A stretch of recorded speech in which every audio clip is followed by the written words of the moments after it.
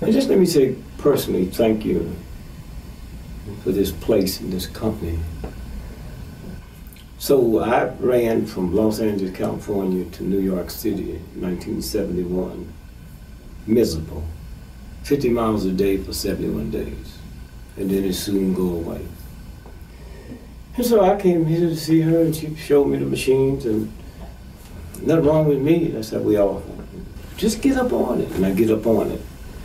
And I don't think I'd be here today if it wasn't for that, because it finds things that you don't find. And we live in a culture where you pay no attention to it until something happens. Then you go in and get all these tests, and one test overlap the other, and they give you a pill. They never tell you to take exercise, just give you a pill. But somewhere we hooked up, and I came here. And I got up off the machine, off the table. Man, what happened? I went to sleep, and I woke up, and the whole body changed. So I kept, you know, and then all of a sudden something like, you know, and like the cap broke, and everything that shouldn't be in there is not in there.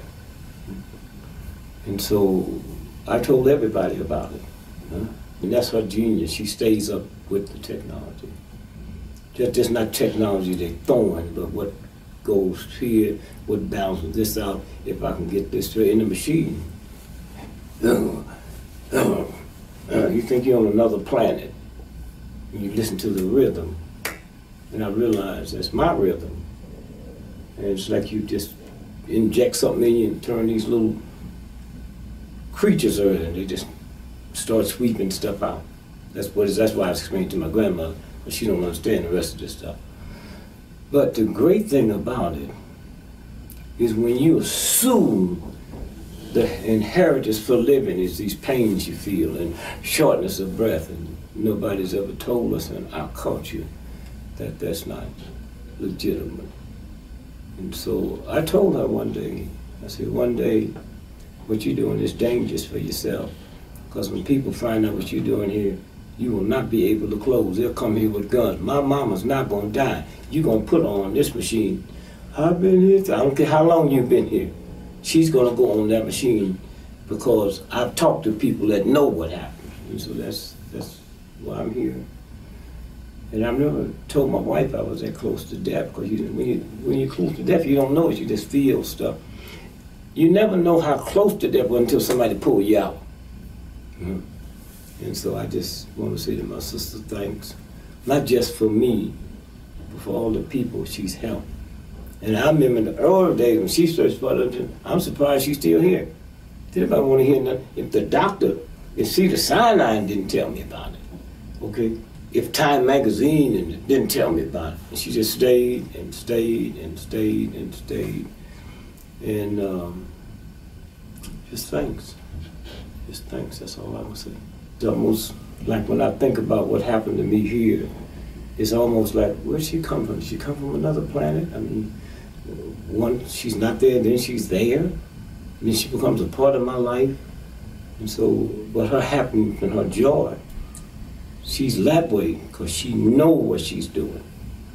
See, truth don't have to be validated by ignorance. Truth validates itself. And to walk in here and see everything's pumping on full. Everything's pumping on full. I thought I was at a Hollywood set. I've never seen nothing like this here. You know, the machines look like they're from another planet, everything, da-da-da, and boom, boom, boom, boom. And everybody get up happy and smiling. And all I can say is say thanks. It's a culture change. If you wasn't brought up with it.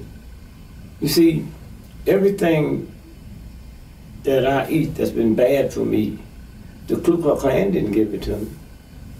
The Mafia didn't give it to me. I got it from my mother, from the church, from the state. TV never told me there's anything wrong. So how do I change that pattern when somebody that I've never met before tell me that means I got to go against my mother, my father, my family? They never said something this simple. So why would I believe it? And so what you do is you take somebody you trust.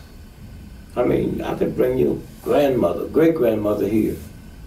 And if we got some illegal kind of drug, they might like it, but they ain't gonna share it with the family. When you got something good, they share it with the family. And grandma don't have to worry about it. She trusts me, and she takes my word for it. That's the best thing, that's the best recommendation you can have, is I love and respect you, and so here. So I have no problem getting people in because of the amount of respect I get because of the human rights movement. So then they come and they just, and from that they tell everybody, hey, go by there, can't believe this, you know.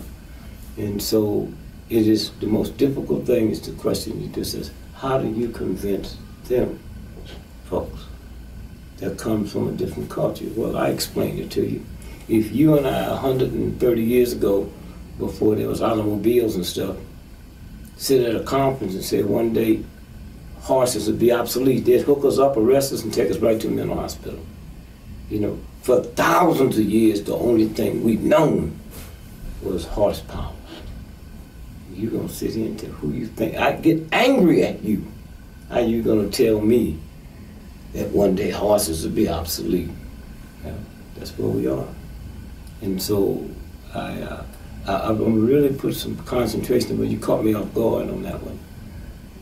How do you tell someone, because you're messing with their culture, you're messing with their lifestyle.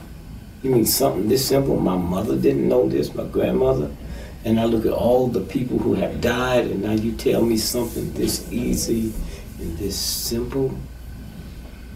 And then one day I tried, and then I feel it. And then the people in my tribe, in that little circle, see it. And they say, let me go.